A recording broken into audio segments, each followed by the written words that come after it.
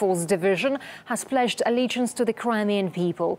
800 personnel and almost 50 warplanes are now under the command of local authorities.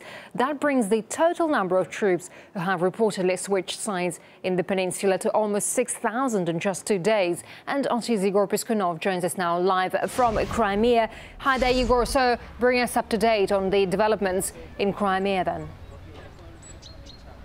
Well, this is an Air Force base here in the Crimea. Among the aviation that they have are 45 MiG fighter jets and around 800 personnel members, and all of them have now swore their allegiance to the Crimean authorities, becoming an addition to other Crimean police, military, border guards, Navy, emergency services, who have all said that they will not fulfill what they call our illegal orders coming from the self-appointed government, self-appointed authorities in Kiev. But it's not only about those who were in service before the uprising happened there in Kiev. Also now the former commander-in-chief of Ukraine's Navy fleet, who was appointed by the new authorities there in Kiev after the uprising, he now says that the only orders he'll take will come from also local authorities here in the Crimea. I, Denis Berezovsky, swear allegiance to the people of the Autonomous Republic of Crimea and the hero city of Sevastopol.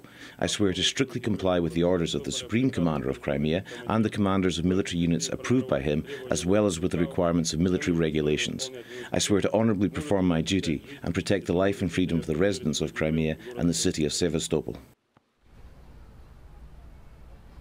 Meanwhile, it seems support within the military of the new authorities in Kiev is declining even in western parts of the country. There are reports that several special force brigades have refused to fulfill the orders to march on the Crimea. Here on the peninsula, most of the local military bases and arsenals are now under the complete control of local authorities. Those servicemen who refuse to pledge their allegiance to the Autonomous Republic of Crimea have either left the peninsula or resigned altogether. Now, currently, all the strategic facilities like airports, government buildings, even the streets of cities are patrolled by self-defense squads, and basically local authorities are currently building their own independent defense ministry and navy, while Kiev has been drafting reserve servicemen to bolster their military forces, but so far only around 1.5% of these reserves showed up.